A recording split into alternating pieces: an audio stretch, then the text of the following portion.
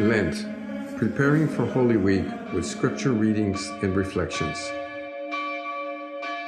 Be with us, Lord, and have mercy.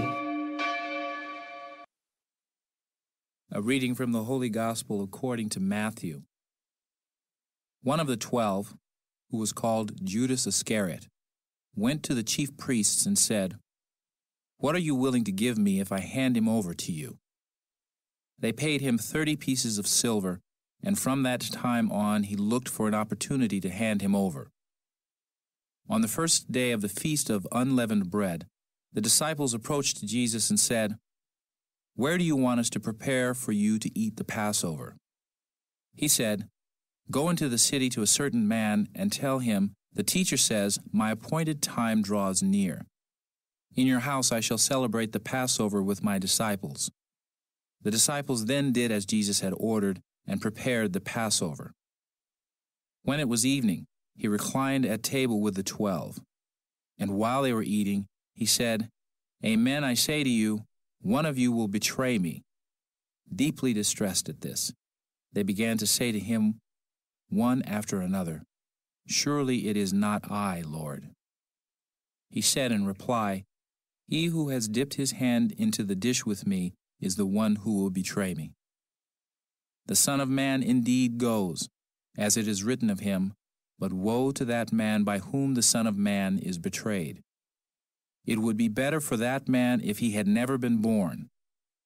Then Judas, his betrayer, said in reply, "Surely it is not I, Rabbi." He answered, "You have said so." The Gospel of the Lord.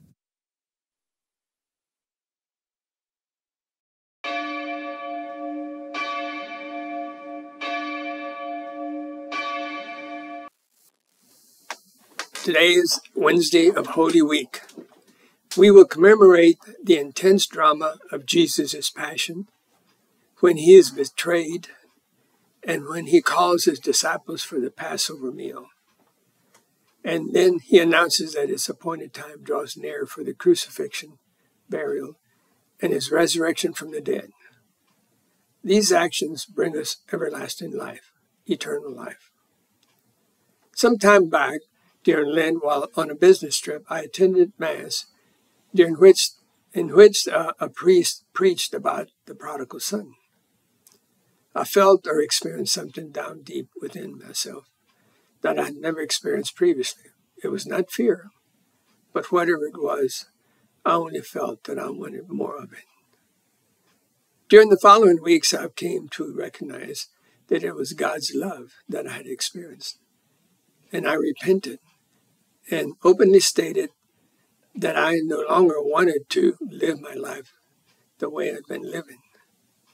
Thus, I decided to follow Jesus.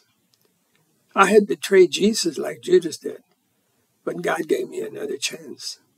Now, I'm at peace with God, with others, and myself. Jesus calls us multiple times, such as in the Gospel of Mark. And he said, "This is a time of fulfillment. The reign of God is at hand. Reform your lives and believe in the gospel." End quote. Holy Thursday, Good Friday, and Easter are the now moments to repent and begin a new life in Christ Jesus the Lord. And when you do so, your life will never be the same.